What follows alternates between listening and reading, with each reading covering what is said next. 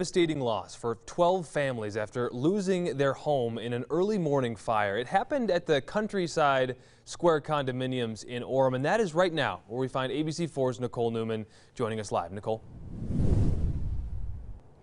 Well, Nick, it's difficult to put into words when seeing this type of devastation close up. We are told that the fire started in this upstairs unit here on the 3rd floor. The charred remnants, a result of the damage the flames have caused.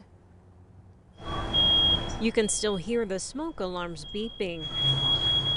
Those fire alarms are annoying, aren't they? A reminder as to what happened in Building 44 at the Countryside Square condominiums in Orem early Saturday morning.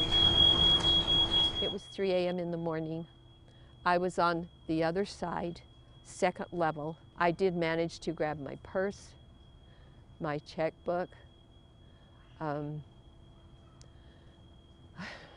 coat and a scarf, and just get out with my nightgown on and my coat over it and my clodhopper shoes on. Above Doris Schoenfeld's apartment, a break in the wall. Unreal. Possibly caused by water. 2 feet of water filled up that level.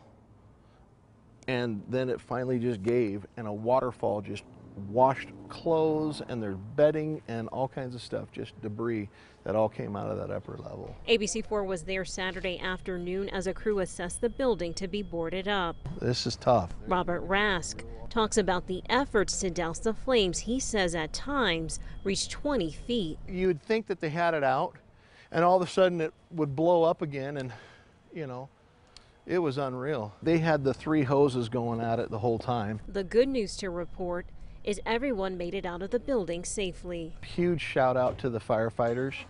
I mean, they really,